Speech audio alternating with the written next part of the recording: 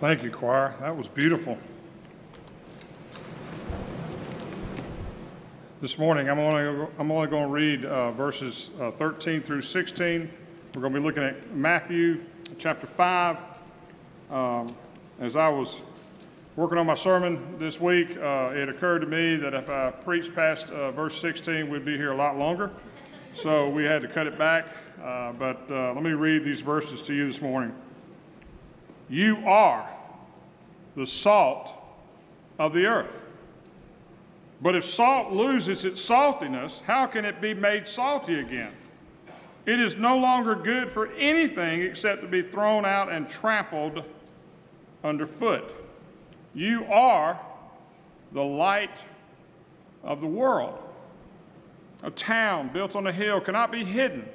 Neither do people light a lamp and put it under a bowl. Instead, they put it on its stand, and it gives light to everyone in the house.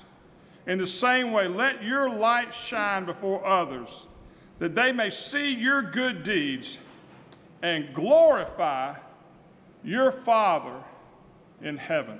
May God bless the reading and the hearing of his word this morning. Now, last week we saw a beautiful portrait of Jesus illustrated by the 8 Beatitudes of God, which Jesus encourages us to imitate. We learned that this way of life is only possible if Jesus abides in us and we abide in him. These 8 proclamations of wisdom and grace and mercy are an invitation from Jesus for us to live a life that is different than the way the world is living. Jesus said, if you are poor in spirit, you are blessed. If you are meek, you are blessed. If you are merciful, you are blessed. Even if you are persecuted, you are blessed. Regardless of your situation, if you are in the kingdom of heaven, if you are a child of God, you are blessed. Jesus' words would have encouraged the people who were struggling within the social structures and the political structures where certain people were always on the bottom. Jesus says to those people, you are blessed too. The second thing that Jesus says in his Sermon on the Mount is found in our text for the day. Jesus wants his people to share their blessings with each other. To share our blessings is good for us. Yes, God blesses us to be a blessing, but he also wants us to share that blessing in ways that honors God's gift to us, in ways that shows God's blessings have worth and significance. When Tammy and I lived in Tallahassee back in the 80s, the Florida lottery started in 1988, and shortly after the lottery started, a local man won the lottery. What a blessing, right? Well, within 6 months, this man was dead. We found out later that this man had spent his money on alcohol and drugs and women. Basically, he partied himself to death in less than a year. What a waste. God doesn't want you to waste the blessings that he brings into your life. God wants you to use his blessings wisely. He wants you to share them with others. So how do we do that? First, he says, you are salt. In Jesus' day, salt was used for flavoring like it is today, but it was also used to preserve food. Remember that, refrigeration is only roughly about, 100 years old, and canning is only about 200 years old. So how did the people keep their food fresh? Well, salt was one of the ways that they were able to preserve their food. And Jesus uses salt here as a metaphor, and it's used throughout the New Testament as well. Paul writes in his letter to the Colossians, let your conversations always be full of grace and seasoned with salt. It's a picture of something good, a flavoring. But the question is, how do we do this? Well, I think the answer is simple. We are to be a flavoring agent to spread the gospel so that others may experience the flavors of God's grace and love, and they can experience this like we've experienced it. We share God's kindness and goodness to those around us, and people experience a taste of heaven, similar to the taste of Elmore County. Not exactly, but similar to what we did the other night. We had such a good time the other night, having conversations with friends we haven't seen in a while, fellowshipping with each other around the table, making new friends, enjoying each other's company, and then going from vendor to vendor, each one sharing their best with us. Isn't that what the gospel is? God has given us his best, and we are to share our best that we have with others. At the same time, salt can lose its usefulness, its influence. Jesus says in Luke 14, if salt loses its saltiness, it's thrown out. It's of no value. That's why Jesus wants us to be the salt of the earth that preserves, that sustains, that brings out the flavor or goodness in ourselves and others. It allows others to see how God is at work in our lives as we share the good news with them, as we share our blessings with them, and then direct them to the sustainer of life. Then Jesus says, you are the light of the world. Light is illuminating. Light shines in the darkness. Light provides growth. In the Bible, light has always been a symbol of holiness and goodness, wisdom, grace, hope, and God's revelation. By contrast, darkness has been associated with evil, sin, and despair. Light always involves the removal of darkness. One small candle in a dark room can dispel the darkness. Light and darkness are the literal contrast between good and evil, between God and Satan, between unbelievers and believers. The thought that darkness is equal in power to God's light is certainly not found in the Bible. In fact, God is absolutely sovereign over the darkness and the powers of evil. God is light, and in him there is no darkness at all. And here Jesus calls us out to be the light of the world. Jesus is the light of the world, and he is calling us to be like him, to be a city on a hill shining brightly for all to see. He doesn't want us to hide our light under a bushel basket. No. We are to stand out and let our light shine so that everyone can see it, that people may see our good deeds and bring glory to our Father in heaven. And Paul reminds us how we used to live and how God has changed us. For once you were darkness, not that you were in darkness, you were darkness. I was darkness, you were darkness. You were an enemy of God. But now in the Lord you are light. Live as children of light, for the fruit of the light is found in all that is good and right and true. The Christian life is found in the light of God. So what are salt and light? They are indispensable. We cannot live the kind of life that God wants us to live in this world without either of them. God wants you to display both characteristics in your life. God wants us to be change agents. Anytime light encounters darkness, it changes, it shines brightly. Anytime salt encounters food, it changes, it enhances the meal. Jesus is talking about your good works, which God has prepared for you to do since the foundation of the earth. He's talking about the impact Christians are meant to have in this world. Live into that calling. Jesus is talking about the way you and I live in this world as change agents, as people bringing something that the world definitely and absolutely needs today. So what is Jesus actually saying to us this morning? If you have a little salt in your pocket, every once in a while you take it out and you sprinkle it on a conversation that you have with your friend or your neighbor or your roommate, you know, kind of like the chef does before he prepares a meal and serves it to you.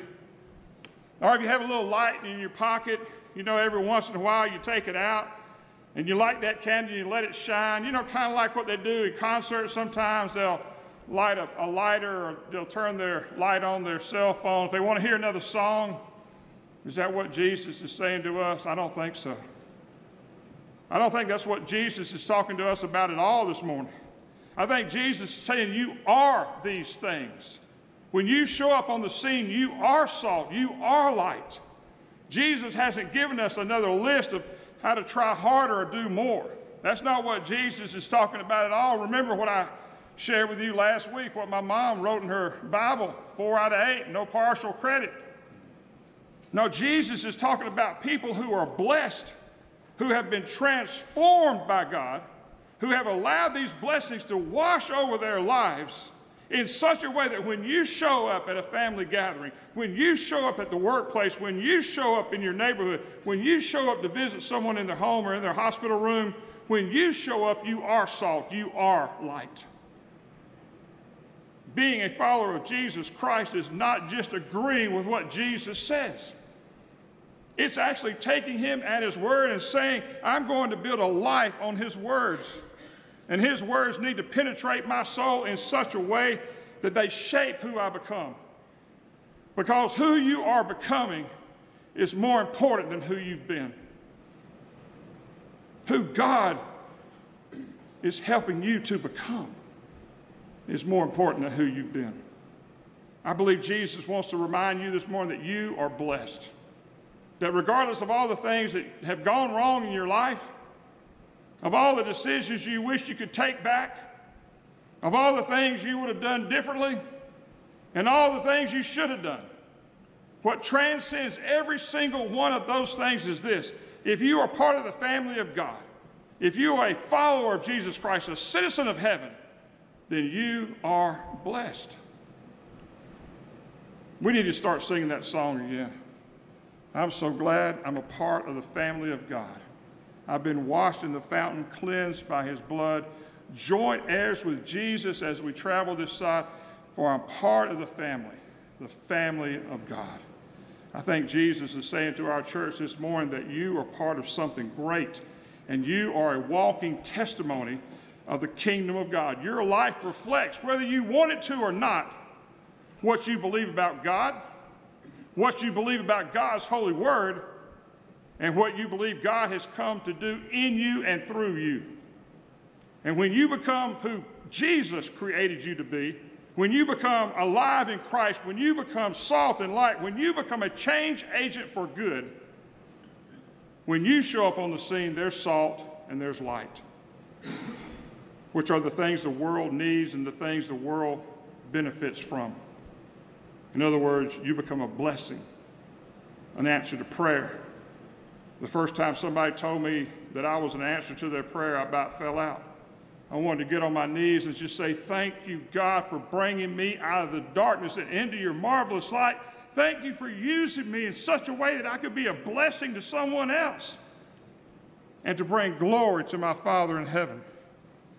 From the very beginning, God has worked this way. Think about it. Listen to what God said to Abram. Go from your country, your people, and your father's household to the land I will show you. I will make you into a great nation. I will bless you, and you will be a blessing. Do you see the pattern here? Those who are called are first blessed, and blessed to be a blessing. It's the exact same thing that Jesus is teaching us. He's saying, here's my pattern for living. Follow it. Strive to live your life the same way I'm living my life. Then I will bless you, and you will become salt, and you will become light. And when you share it with others, you will be a blessing. The kingdom of God is present. It's here. Regardless of your situation, if you embrace it, if you turn and walk into God's presence, he will bless you, and then he'll use you to be a blessing. So here's my next question for you this morning. Do you believe you are blessed? Because believing that you are blessed is the thing that makes life salty. It's the thing that switches on the light switch and lights up a room. You've heard other people describe someone when they walk into a room, haven't you? Boy, when that person walks in the room, they just light the room up. When that person walks into the room, they always have something good to say. They always make me feel good. They always encourage me. That's what God wants us to be this morning. He wants us to be that salt and that light that when we walk into the room, people are saying, there's light, there's salt, that's God's light, that's God's salt. It's what causes us to make a greater impact in our community. It's what helps us to grow numerically, what helps us to grow spiritually. It changes the lives of the people around us. When you know that you are his and you walk with the Lord in this world, he changes you and you begin living your life shaped by the blessings of God. Jesus shapes our lives to be distinct, to be different. Listen to how Paul instructs us to live our lives. Do not conform to the pattern of this world, but be transformed by the renewing of your mind. Paul is saying you are to be distinct. Reject conformity. If you are a disciple of Christ, then you are different. Live that way, and don't let the world influence you any longer. And Peter affirms this in his first letter. He says, like the Holy One who called you, be holy yourselves in all your conduct, not just when you're at church. You know how easy it is to be holy when you're at church, when you're around a bunch of other Christians? It's a lot easier than when you're out there by your own, right? Out by yourself, right? But Paul says, be holy yourselves in all your conduct. Be set apart by the world by your godly character and moral courage. That's what it takes to live for Christ in this world today. Godly character and moral courage to stand up for what is true, to stand up for what is right. And then Peter, he quotes God, which I always, think that's a good idea. He says, for it is written, be holy because I am holy. That's what God is saying to us today. Be holy, for I am holy. And John takes it one step further in his first letter. Do not love the world or the things of the world. If anyone loves the world, the love of the Father is not in them. Be different, be distinct, be set apart. We are called to be different, to be holy, to be set apart in love as followers of Jesus Christ. We were called to be distinct in love, in the love that we give from the very beginning.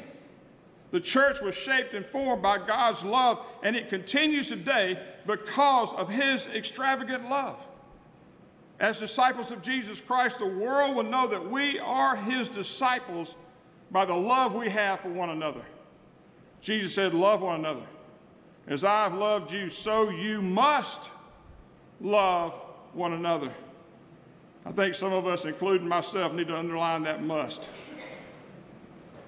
Underline must. We must love one another. God's love causes the church to flourish. That's the salt, that's the light. It's different, it's distinct.